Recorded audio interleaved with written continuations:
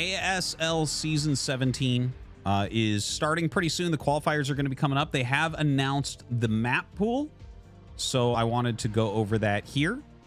Some of the maps you've seen before, so I'm going to start with some of those. Okay, let's start off with Dark Origin. Okay, so it's a 2-player map. We have those two as your bases. I think everyone has seen this and kind of remembers this map. A few things to note is, of course, you still have this back area that has the mineral patch that you can hop things over. Generally, you're going to see zealots hop there. You could sometimes see drones coming up to mine that to go ahead and kind of force like a rush through there. It's not used that often. You can kill that little structure back there as well. You know, the main things about this map are these bridges here on both sides, right? It's very hard to get armies over there. So what you're going to see is whatever race has, you know, map control is going to have a containment there. So like if you're Protoss versus Terran, you'll just have a giant army kind of standing in this general area, and then you can't really come over the bridges. Same thing if you're Protoss and you're playing against Zerg, they're going to have units at those bridges as well. For TVZ, it's a little bit more complicated. A lot of Mutalisk micro will happen from the edges at those bridges. A couple things, some matchup specific things, right? Like it doesn't have that many bases, right? So it's like, okay, here's 1, 2, 3, 4. That's generally how the first 4 get taken. And then theoretically you'd have like a 5 somewhere, which might be here or it might be up here. But that 5 in a lot of matchups just will not get taken. Okay, it's much more likely, like in Zerg versus Protoss, you probably see Zerg end up trying to take those bases. In Terran versus Protoss, you'll see Protoss try to take those bases. But yeah, this map, we've had it before. We've seen it. It has pretty reasonable games, I would say. But it's kind of a tough map. It definitely has some racial imbalance. Yeah, it's definitely like not a very good map for Terran players. I don't know exactly where it's going to be as far as like when they're going to make people play it. They haven't announced that yet. But anyways, that is Neo Dark Origin. Let's go on to the next one. Up next, we have Apocalypse. Now, Apocalypse is a 3-player map.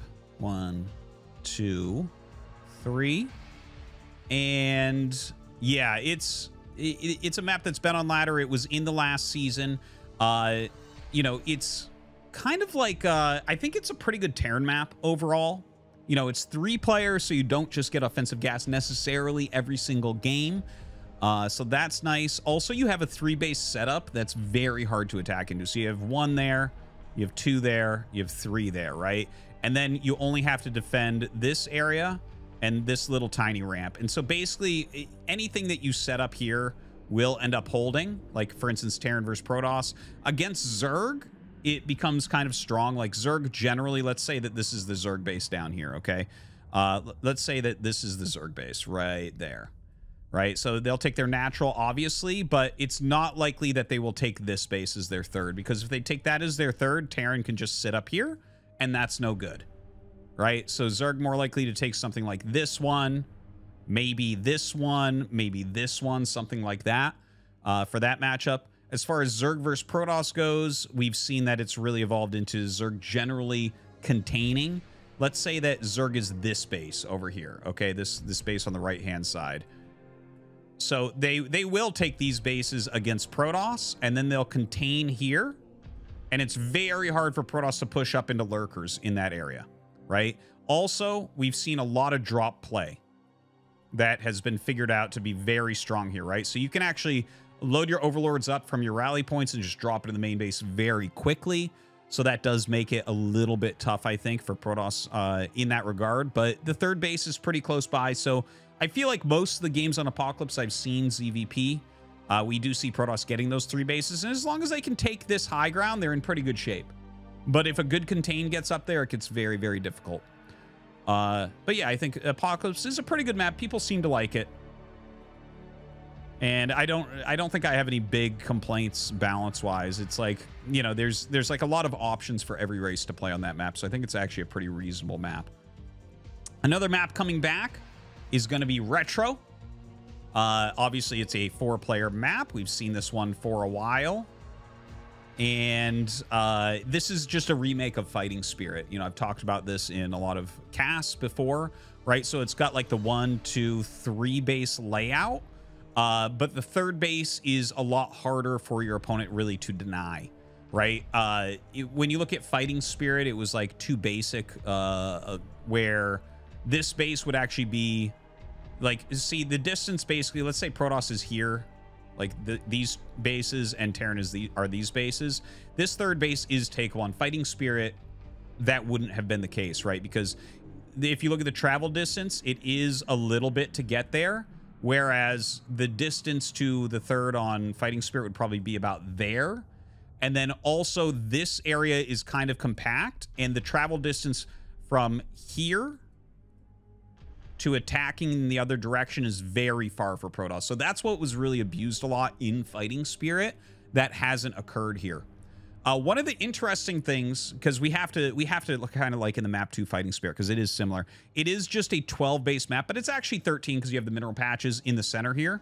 And the mineral patches in the center are really interesting because first off, all this terrain around it is buildable, right? So you can throw a command center, nexus, hatchery there. You can put missile turrets or whatever.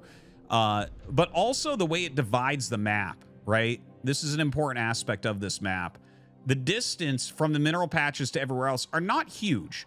Like this general area is large, but the distance isn't that big. So you can actually utilize the minerals and be like, okay, I defend here and I defend here.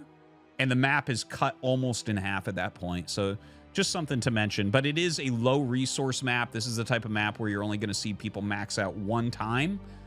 Very likely in a game where you are the player that's doesn't have map control. So for Terran versus Protoss, you'll probably see Terran max out one time.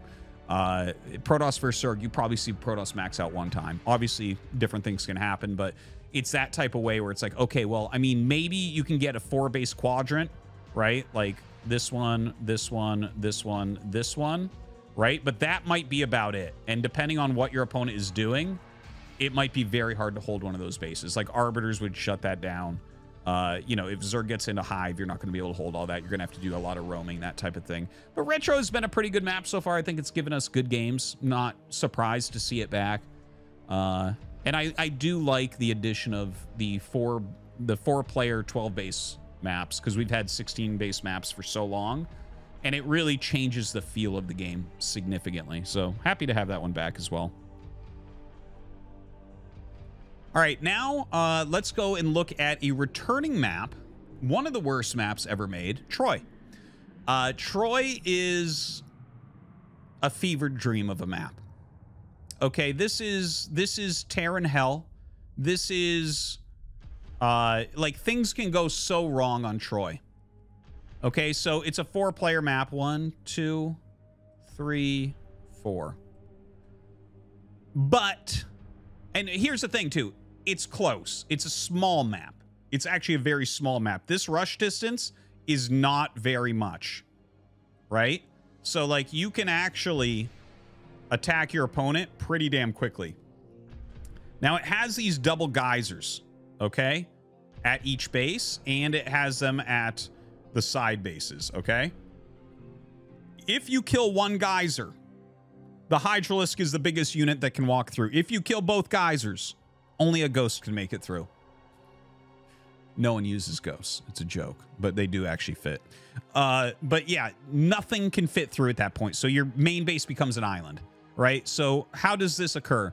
Well, I think it's likely we're going to see Protoss players sometimes go 2 gateway on this map, right? And I think that's going to like kind of force maybe hatch first from Zerg to try to have enough larvae to deal with that. Because again, if you kill the simulators, your opponent's basically dead because they're sitting on one base and they can't get out.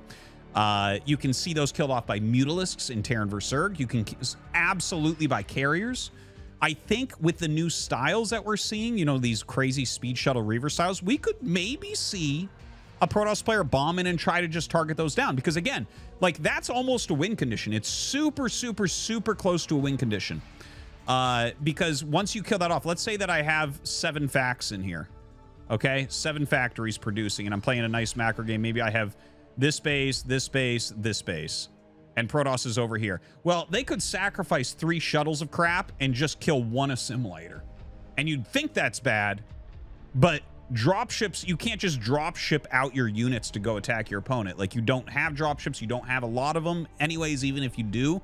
So it's like literally very close to a win condition. If you kill these and stop 1 push, you should have won as Protoss. So I think that might turn into a problem. They do have a little bit of counterplay with the fact that you have an expansion that's an island right next to your base. Like, so for instance, you could, I don't know, float a command center down there quickly, something like that, right? So maybe there could be some counterplay in that regard.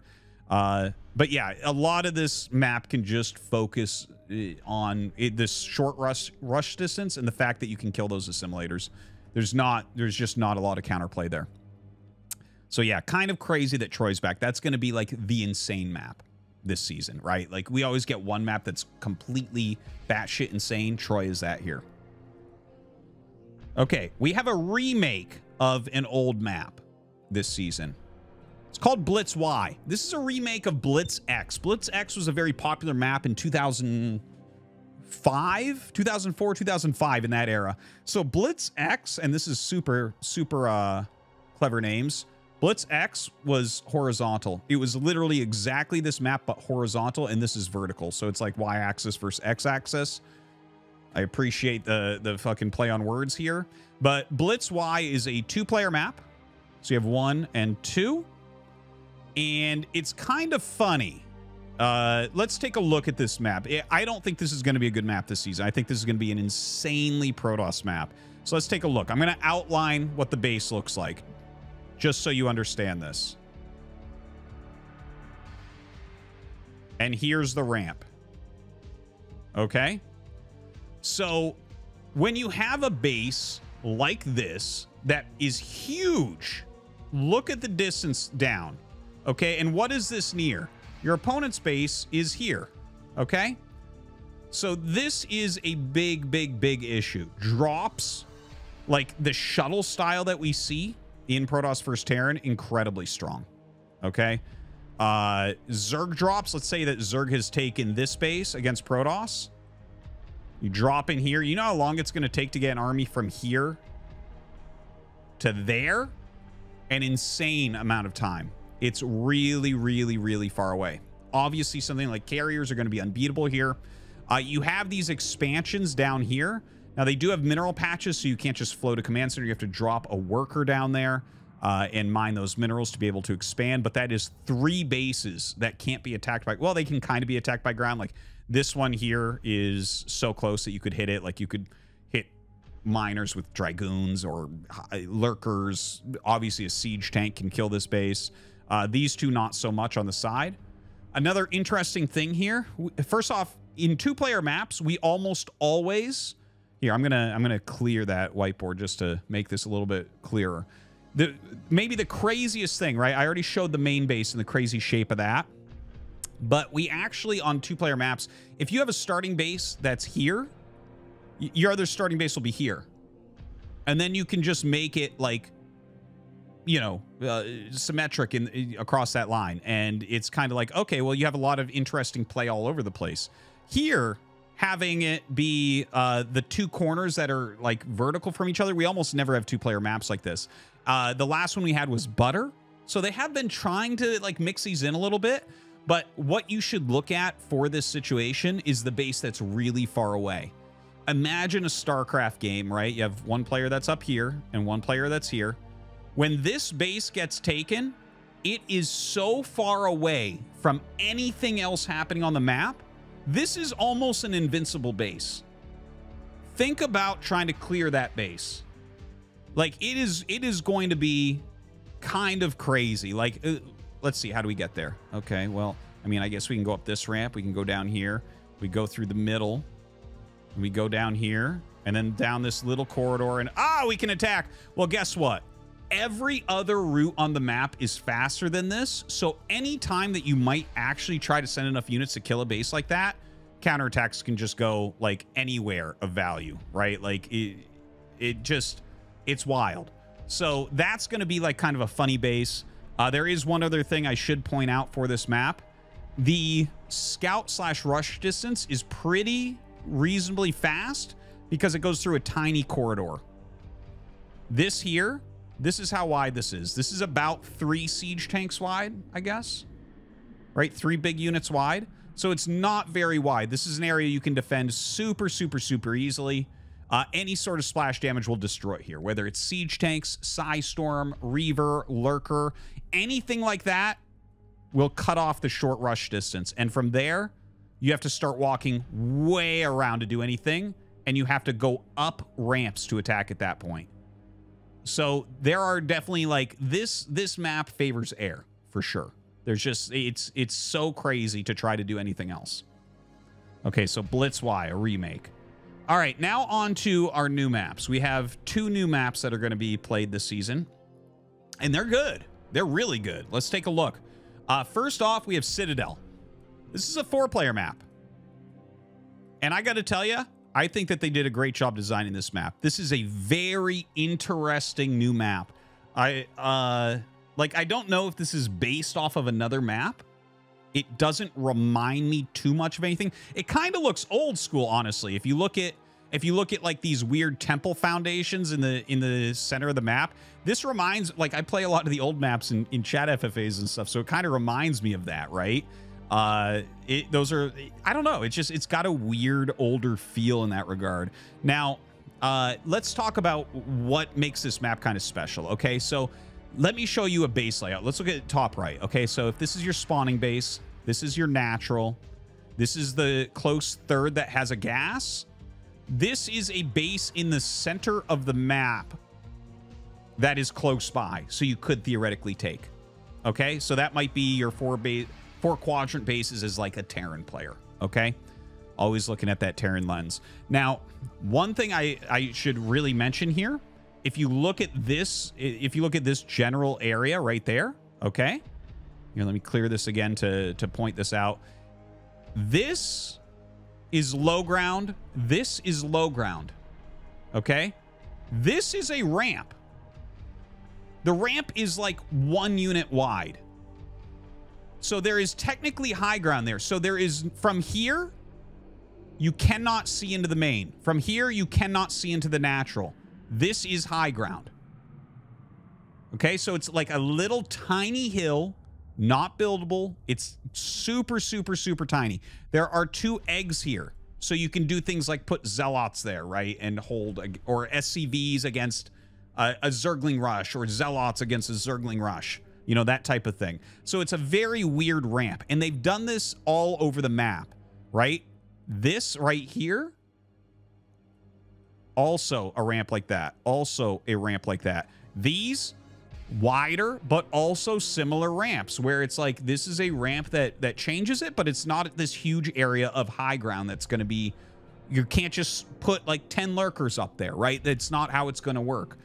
So it has all these kind of interesting things that block vision and don't do a lot else. It does make for, okay, so this is a mix between,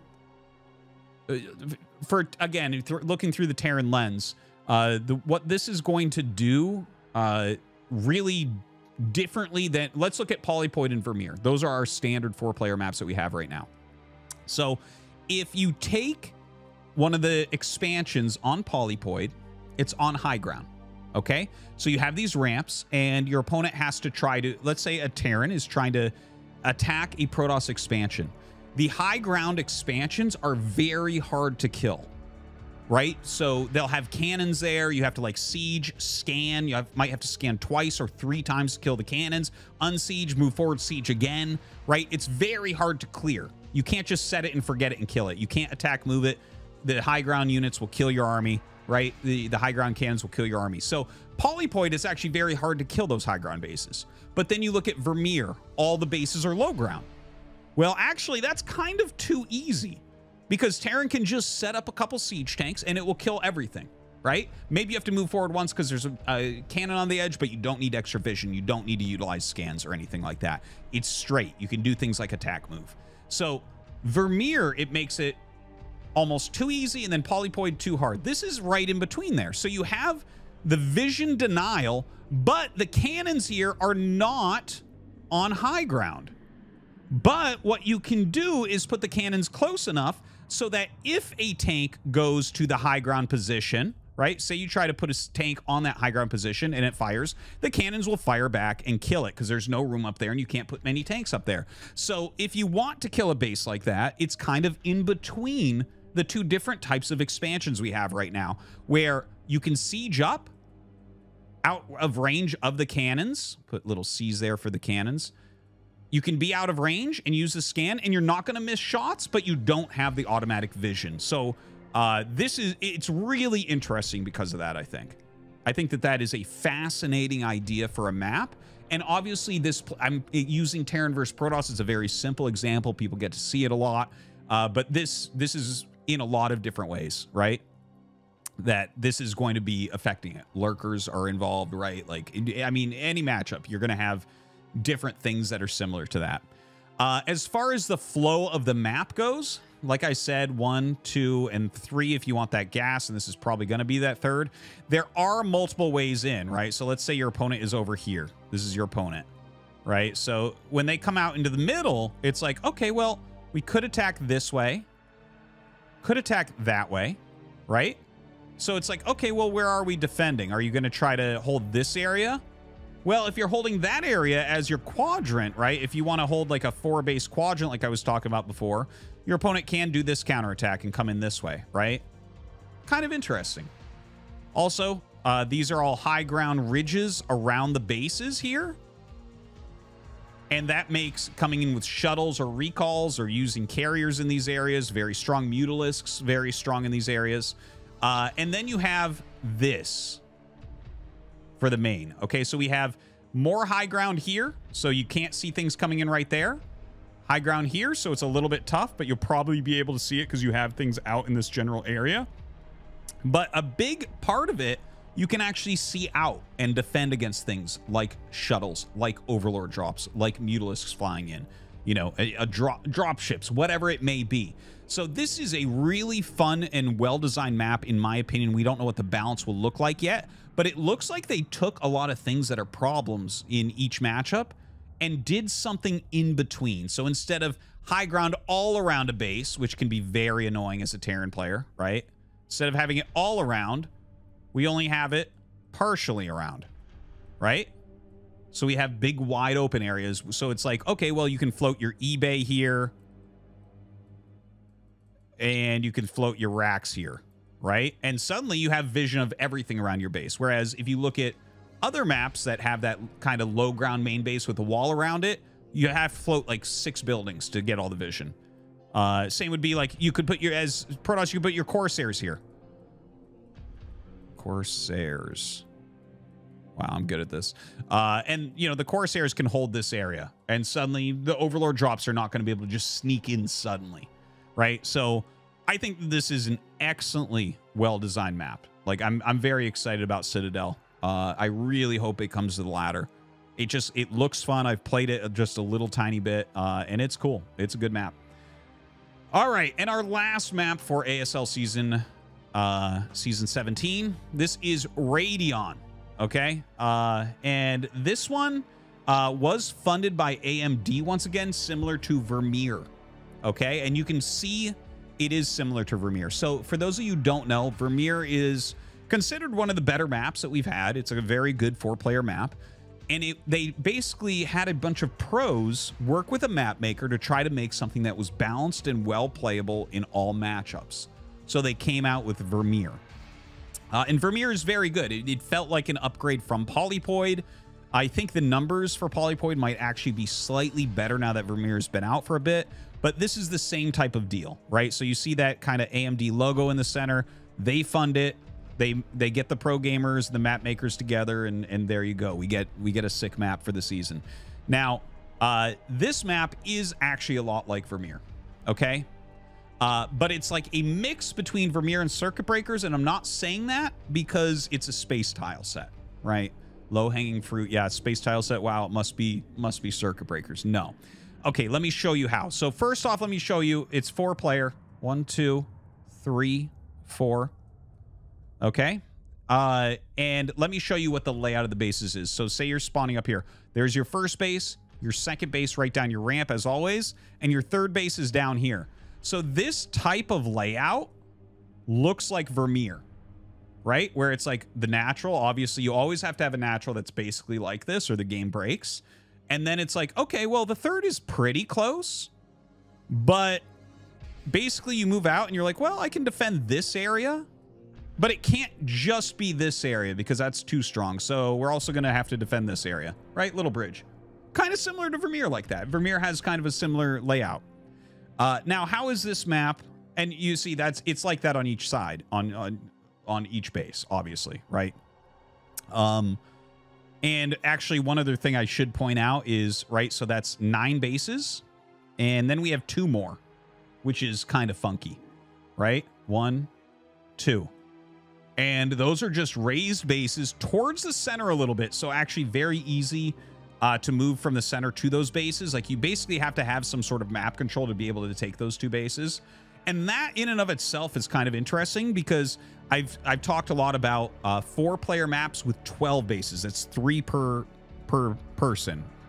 Not that 4 people never play one of those maps, but the idea is how many bases there are, right? Because that kind of really alters how the game goes. This is somewhere in between the 16 base and the 12 base, right? This is 14 bases. We never really get maps like that. So you have the 3 big quadrants of main bases with their double expos, and then you have plus 2 more that are in the center that if you have map control can be taken. Obviously, we see a ton of dead airspace behind them, and that can allow, movement between these different locations, but also attacking these bases in another way. These are very vulnerable bases is what I'm trying to say. But they are there, so you can take them. Really, really interesting there. But here's why it's kind of like circuit breakers as well. And it's, again, not the space tile set. The thing that you'll notice is that this is not rotationally symmetric like most 4-player maps. Almost every 4-player map we get is rotationally symmetric. This is just left-right symmetry, right? So, look, the ramp this way, the ramp this way. Here, the ramp this way, the ramp this way. This changes the way that it plays quite a bit, right? So look at this. You have your naturals facing each other's, like the back of your natural facing your opponent's back of his natural. Oh my God, I just saw a face that I can't unsee.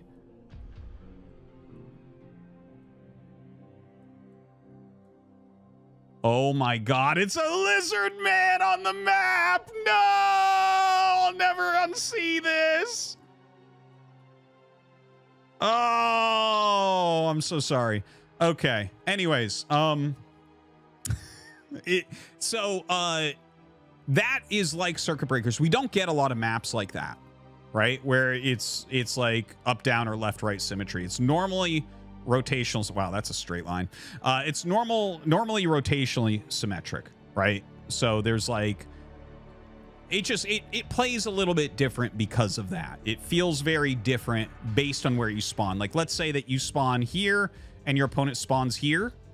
Okay, well, it's a pretty close rush distance, but also you have an expansion in between your bases. How wild is that?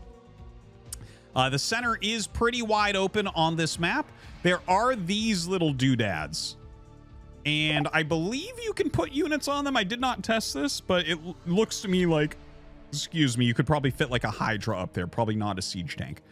They're pretty small, but it's actually important that those little doodads are there, because when you get an area that's this wide open, it becomes really hard for Protoss to defeat Zerg. It becomes really hard for, Terran to defeat Protoss, that type of thing, because the attack moving is so strong. Like, you have such a wide army that it's really hard to make like your defensive flanks. But because of those doodads, you can kind of utilize them, and the overall area that can be attacked, it's like closed off a little bit, right? So that's going to help a little bit. That's like an improvement over circuit breakers, but it's still very, very open there. So yeah, that's Radeon. It looks like a really good map to me as well.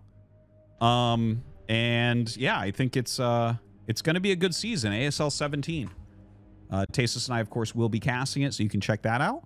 But hope you've enjoyed the map preview. There you go.